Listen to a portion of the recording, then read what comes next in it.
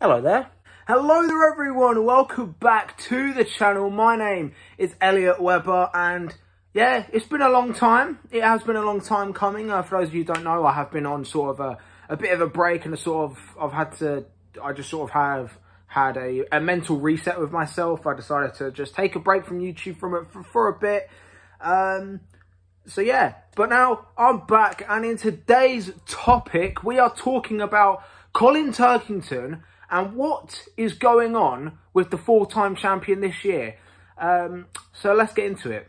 So yeah, topic of the day is Colin Turkington and what is happening with Turkington. As we know, Colin Turkington is a four-time British touring car champion, currently racing for Team BMW with West Surrey Racing. Of course, he is partnering to three-time race winner Stephen Jelley and two-time race winner Tom Oliphant in the BMW 330i's. Of course, as we know, very, very quick cars.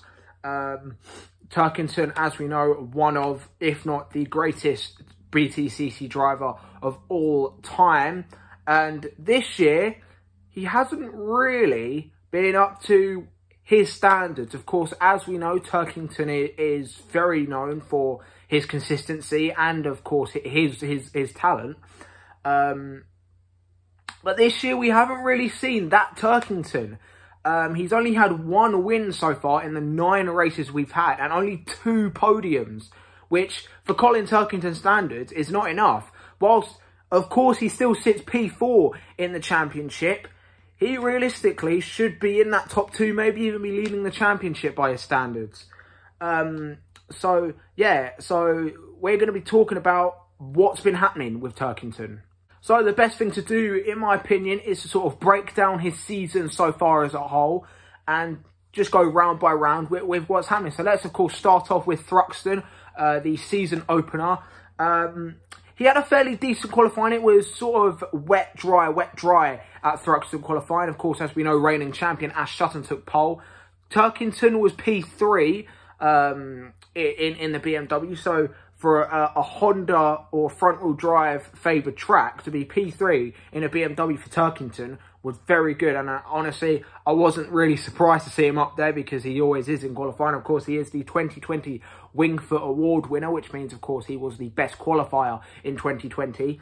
And, of course, with his consistency, I'm sure we were probably predicting him to win that first race of the season. But no, he ended up finishing P10 in that first race of the season, which, again, for Turkington was like, wow. Even for a Honda favoured track in Thruxton, Turkington to be P10 is something that was very shocking.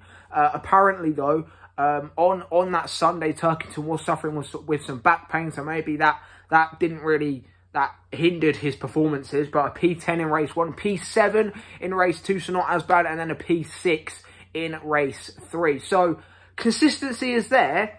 But again, for the standards of Turkington, that's just not good enough. To not have a top 5 or even a podium for Turkington standards wasn't obviously the best. However, consistency was key that weekend and he did get consistent results and 3 top 10s.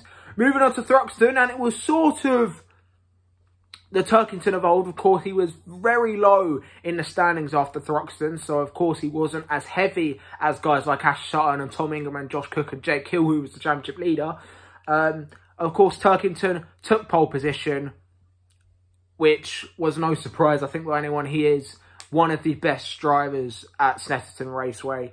So, yeah, of course, in 2020, he took 2 wins at Snetterton. So, yeah, I'm sure we were predicting another Turkington dominance in race 1. And indeed, that's what it was. Turkington led every single lap and took the first race of the day at Snetterton. So, everyone was like, okay, this is a return to form for him. And then race 2, P2, and then race 3 wasn't the best. It was obviously a reverse grid, but honestly, I can't remember where he finished, but I do think it was outside the top 10.